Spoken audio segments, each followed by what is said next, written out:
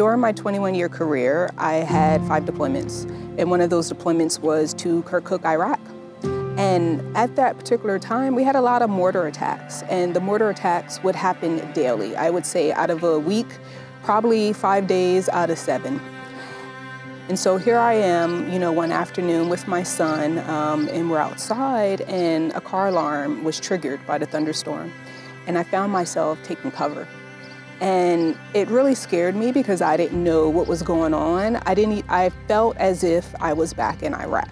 And I felt as if time kind of stood still. And here I am reliving the mortar attacks. It could be balloons popping. It could be anything from a loud sound that startled me. But what I found was I was all of a sudden on edge. I didn't trust people. I was constantly looking over my back. I went through moments of isolation, and then finally moments as the years went on, depression. And it wasn't until 2017, 2018 to where I finally decided, okay, I can't do this on my own. I probably need to see someone, and that's when I was diagnosed with PTSD. The Man-O-War Project is the brainchild of Ambassador Earl Mack. He was concerned about the high rate of suicide among our veterans, which is, as we all know, 20 a day, which is astonishing. And he was a veteran himself and was looking for ways to find alternative therapies, knowing that the stigma that comes with therapy when veterans come home, whether it's group therapy or one-on-one therapy, there just weren't enough options. So I absolutely didn't talk about it. It was, okay, let me put my head down and barrel through and deal with it the best way that I could. And I did that for years. Oh my gosh, so many years. And then finally I got to a breaking point to where my body was like, enough's enough. Well, I think horses are unique in that they're very much like the veterans themselves. They are hypervigilant, they're creatures of prey.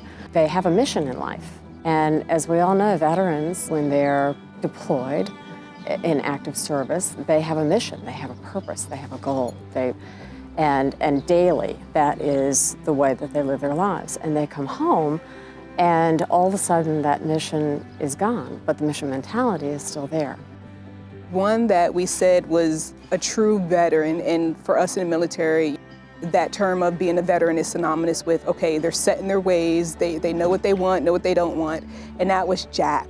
So I immediately said, okay, he's the one that I want to work with the most, because I felt he would be a challenge and we kind of needed each other.